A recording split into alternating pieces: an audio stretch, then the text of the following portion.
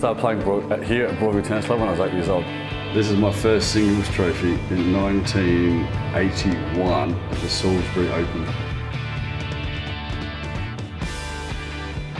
So I started playing interstate tournaments at 14. I started travelling to Melbourne, so Mum used to drive me over to Melbourne and play 2 or 3 tournaments a year in the 14 and unders, and I started to get an Australian ranking at 16. So then I moved into state team twice at under 18s, so I enjoyed playing that. And then I decided that, okay, let's have a crack at this and go away and start playing. I spent most of my time playing overseas in Europe.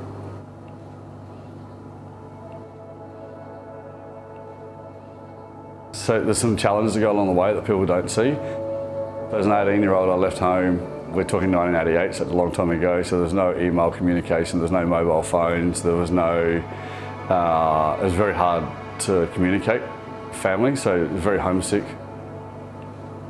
So that was difficult, and I was on a very low budget, so that was hard, so I slept in a car for 3 months.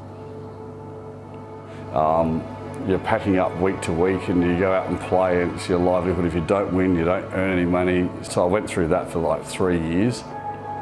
So I guess that had a fairly large toll on my career at the end of it. So when I got my ranking up and actually was in a situation to play, I guess the battle was just the mental battle as much as the physical battle was too much to continue to keep trying to live like that. It was too hard.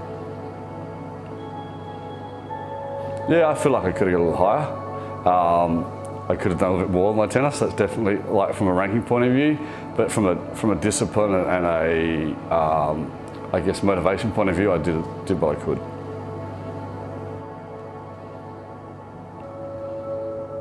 Yeah, so the peak of my career was in 1991 when I got to 669 in the world in doubles.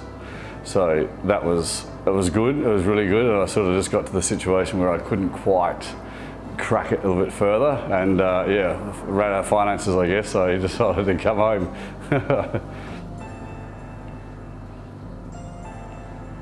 So I'm president of the tennis club, and I'm also, which has only just been the last couple of years, I've been president, and then I'm the club coach of the club. And I make sure then the club's got a progression system, so like from very young age, kids coming into the club have always got a progress and a place to play. It's been my life, so yeah, I mean, I don't know anything else, I don't know anything different. I guess I just keep doing what I'm doing. So if you do something well, you enjoy it, so you can continue to do it as long as you can.